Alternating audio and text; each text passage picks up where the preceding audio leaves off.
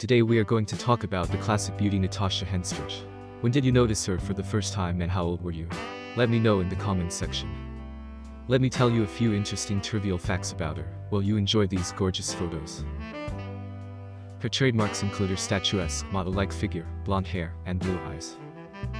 In 1997, Femme Fatales magazine ranked her number 1 on its list of Sci-Fi's Sexy 50. At the age of 14, she became legally emancipated from her parents, so that she could become a model in Paris, France.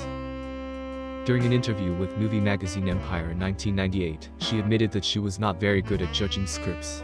Independence Day and Men in Black both were turned down after reading the scripts. On March 30, 2014, a celebrity judge presided over the Miss West Coast pageant in Los Angeles, California.